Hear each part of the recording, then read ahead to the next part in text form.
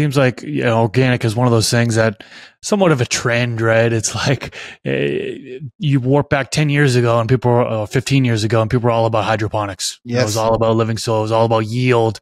And we've seen a drastic change from that to people using more of an all natural, organic, turning things into living soil approach. And it's really cool that you're actually formulating your own soil. Now, I got to ask you, is it like a peat based? Is it a cocoa based? Can you kind of break it down, like what's in that soil mix? I've got two variants because the main soil is peat based.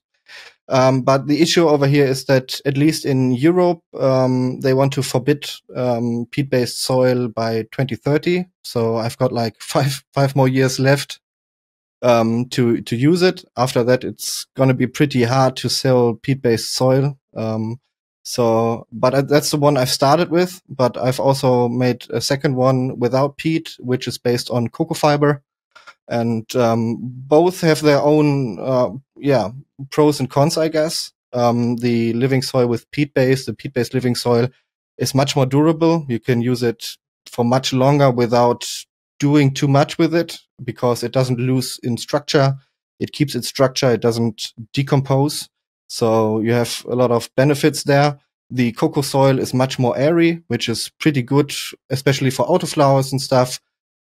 So yeah, it's each soil has its benefits, I guess, and I have both. That's very exciting. I'm curious. Do you find difficulty in sourcing your material or your elements? Your what's the word I'm looking for? Materials? Yeah, resources, I guess materials it's pretty much the same. Yeah, it's getting harder and harder actually, especially the peat, because a lot of big companies, they know where it's going, where it's heading, and the law is already more or less passed. So they try to look for different alternatives as well. So for me, it's pretty much the same. I have to be on the look every day. Things change a lot. I have to substitute sometimes because some stuff isn't available. So I try to be as local as possible with my resources. But some stuff, it's just not possible. So there's always some hustle, some struggle, I guess, to get some stuff, but mostly it works out pretty good. Yeah, and I think that's the biggest issue a lot of people run into is sourcing, and when you're in a place like Germany or a country that's new and starting off, a lot of places, they get monopolized by big corporations. They see legalizations happening there and they're going to set, their flag and they're going to start there. But it seems like the ones that I've noticed that primarily are trying to push their stuff over there are the synthetic nutrients.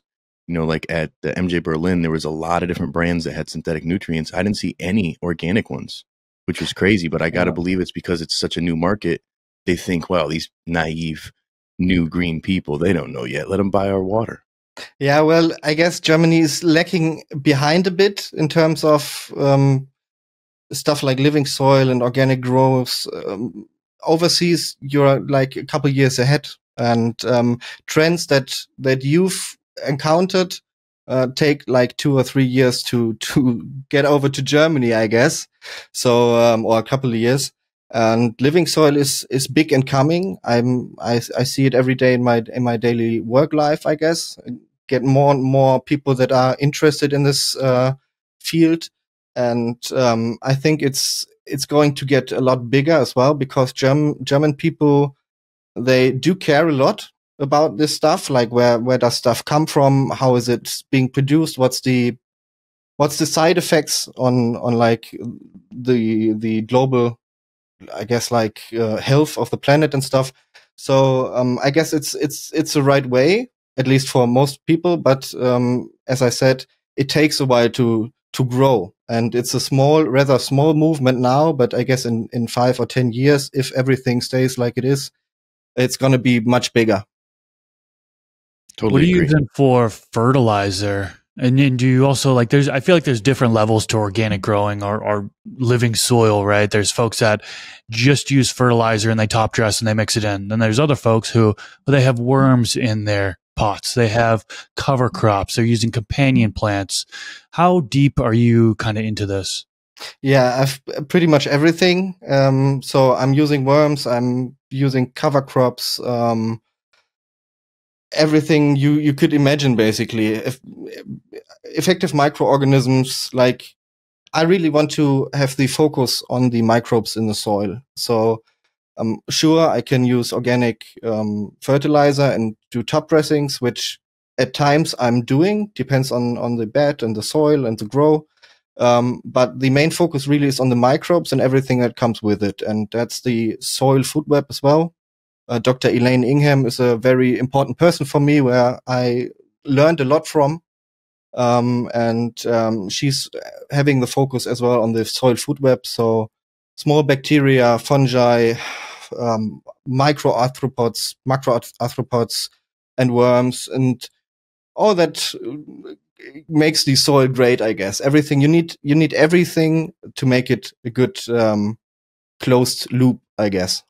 So I'm curious, being in Germany right now, how difficult is it for you? Actually, rather, what does your growing situation look like in Germany right now? Yeah, so maybe in terms of law, yeah. You need to be 18 or above, of course, to grow, and you're only allowed to have like 3 plants at your house at maximum per person.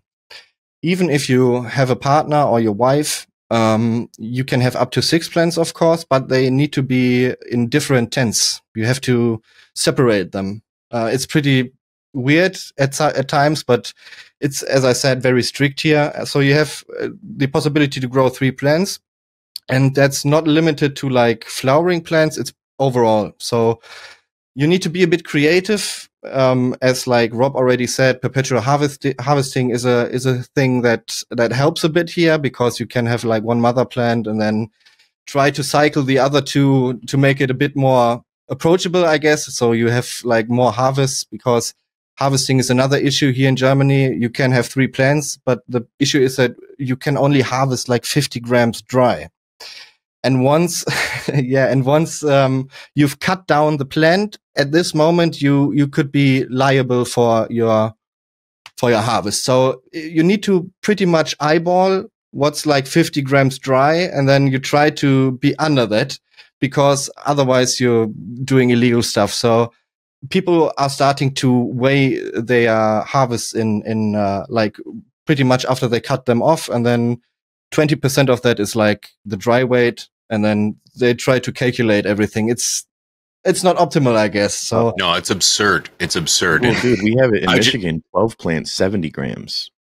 70 grams. Okay. Wow. So we're supposed to only have 12 grams or 70 grams of finished product with our 12 plants that we can grow. The math is by people who don't understand. And what's crazy is our plant count is high like that, but it's the same thing.